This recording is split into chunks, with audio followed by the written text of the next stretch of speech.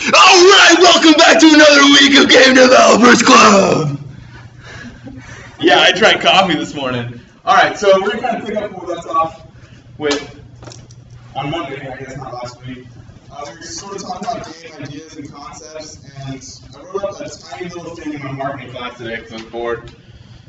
And just like a few things that I was thinking we should hint on, at least start maybe talking about, maybe sort of generalizing our game.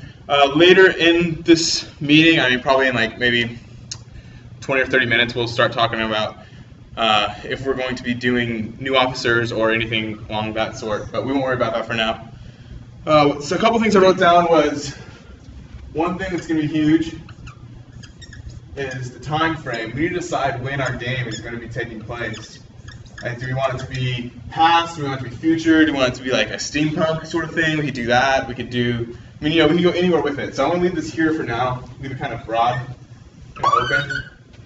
I had a few other things too, like we're going to start thinking about our starting items, the things that, all right, so we're all still on board though with this idea, right, that we're going to be this adventurer who is going to some location unknown and his plane crashes or his ship crashes or something happens and he loses the majority of his traveling gear and he's now waking up on like a beach and he has to find all this stuff on this island throughout sort of a non-violent adventure game, right? We're all still on board with that?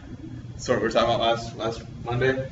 Okay, so we're going to need a time frame. Then I was thinking we could have something like starting items that'll help us in our adventure. Maybe you begin with like maybe like a map, or like, I guess that'd probably be a little too powerful if you start out with a map. But maybe you could do, you know, something like that. So we got the starting items. We're also going to put the items that you need to gather. It's a really squeaky pen. Needed to gather.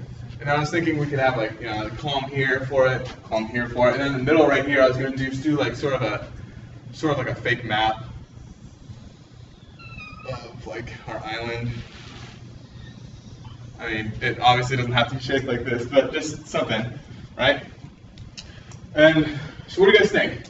What do you guys think, where should we start? Let's just pretend this is our map for now, it's pretty rough. So you guys thinking, where do you think we could start location? The ultimate goal is to get off the island. I think that would be maybe through some way of building a radio frequency or making a boat or building some kind of flare gun. I think it'd be cool if we added like a nice building concept to the game, sort of played into that. Yes, I love that. I love that, having multiple endings. I think that'd be really good. Sort of let the player figure it out for themselves. That way you can play through it multiple times and kind of get a different experience each time you play it, if you want to play it a little differently. Right? Like that idea. That's good. So you said beach? Yeah. Beach, I think that's probably most iconic. Okay. Or we could also do it, you start in a random spot each time you start your game. You could do something like that, right? So, Although having like big structures with like lots of stuff in them, like starting right next to that as opposed to starting far away. Well, some spots would be like off limits of starting by. Like you wouldn't start by like a big. yeah, I wouldn't purely randomize it, but right, there'd be a few different random choices of starting location nodes that you'd have. Yeah, like the beach could be one, or you could, you know, like wake up like stuck in a tree and like the shell of an airplane that you crashed in, or like maybe you got picked up by the native tribes there, they brought you to their village, and now you're starting off in like a cage and you got to figure out your way out of this cage, right? Something like that. But Also have multiple islands. yeah, Your way up to this sort of boat, find a boat, whatever. I like that idea. What if we cut this island in half and we made it into 2 islands, and then you could start on this island. Maybe you just like, maybe let's just say you started on this beach, right? And on this beach you got to find like, there's something here you got to find, there's something here you got to find, and something here you got to find. And then ultimately the goal will be to find these little pieces and create some form of boat, some like small, not boat, we don't call it boat, but like some like tiny little raft you can get, you know, across this water to the bigger island to get the rest of your stuff. Maybe there's like a giant radio tower here Sorry, that's supposed to be some form of radio. I don't know how to draw one.